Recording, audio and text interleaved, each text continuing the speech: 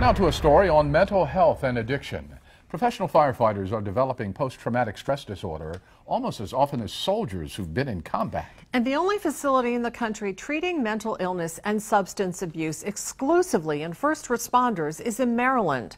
News 8's Hannah McDonald went there to see what's working. I didn't talk to anybody about them. For 27 years, firefighter Eric Fessenden didn't tell anyone how what he saw on fire calls affected him. I just tried to avoid those images. He says firefighters were actually told not to talk. Suck it up, buttercup, or put your big girl panties on, or if you have feelings, you need to leave them at the door.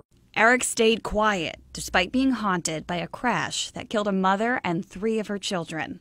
If I saw that car, the next time I blinked, I would see the whole accident scene. 1 in 5 firefighters develops post-traumatic stress disorder like Eric. There's a lot of grief, a lot of guilt that firefighters take on with them with outcomes of their day-to-day work. This year, a rehab and recovery center for professional firefighters opened about 30 miles from Washington, D.C. One of my best friends. Eric spent 4 weeks there working with doctors. I didn't even know some of the other issues I had or what they were called. That's an interesting question. Abby Morris is the medical director at the center. She specializes in PTSD and addiction.